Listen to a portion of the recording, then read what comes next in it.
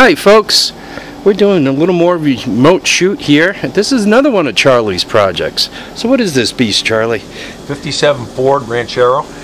Okay, cool.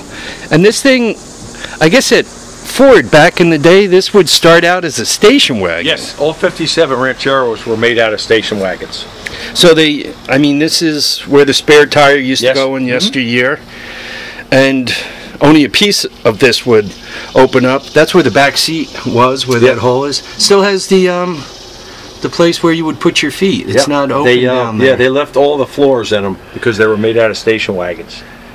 Wow. The tailgate is basically station wagon version? Yes. And what do they do? Just seal the top? Yep, seal the top, and there's chrome molding that goes around it.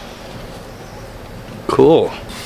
So, where'd you get this monster? This came from Toledo, Ohio. It originally is a Texas car. The guy that I got it from bought a barn full of cars. Whoever had this stripped it, put it right back in the building. And when I got it, it had no paint on it, which was a really good way to buy the car. I could see how solid it was.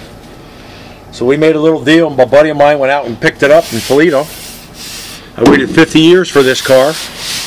My buddy and I built one in high school in 1970. And just before he died, the same year I got this, we talked about it in length about it. And then 3 months later, it came along. Wow. I'm convinced it was divine intervention. I got my car. That is cool. Has all new floors in it. 10 pieces that were pre-made, and all the rest of it was hand fabricated. Now, what did it used to have for a motor? It used to have a 332, which was a 58, 59 Ford engine. It was a real bad engine. This is the same basic design, but this is a 390 out of a 67 Ford Galaxy. This transmission's out of a big block Ford Fairlane 67. Now, you went with the 4-speed? 4-speed, yes. Yeah, you can see the gear crunching lever there. Yes. So you're 394 barrel?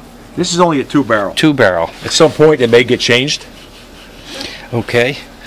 And starts good, runs good, drives. I just put the original rear end back in it.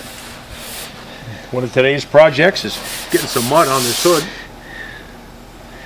And the whole front end's completely been redone.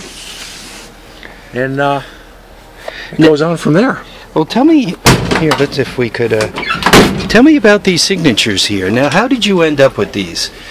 I took the glove box door off and I went to a nostalgia racer convention out of Bruce Larson's out in Pennsylvania. And Big Daddy Don Garlitz was there. So this is Big Daddy. Yep. I have his edition.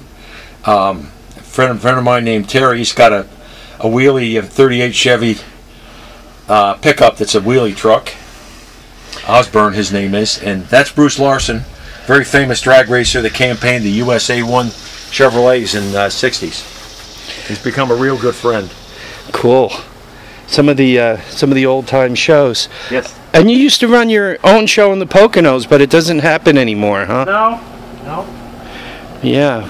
I mean, it'd be like next weekend or the weekend after. It would be like next weekend. So I am going through withdrawal. Is this the first year it's not happening? Yes, 8 years we ran it. Wow. And by coincidence, the strip was only open for 8 years. They closed it down. So this drag strip only lived for 8 years. Now, whereabouts is this strip? It's near Wilkes-Barre, Pennsylvania. Okay. Right on 81. So it's really not the Poconos. Wilkes-Barre, well, I guess you're on the very far side of the Poconos. It's kind of... I always picture the Poconos as being right along Jersey there. Right along northern Jersey. So, there we go. I'll tell you what, Charlie's got another couple of interesting things here.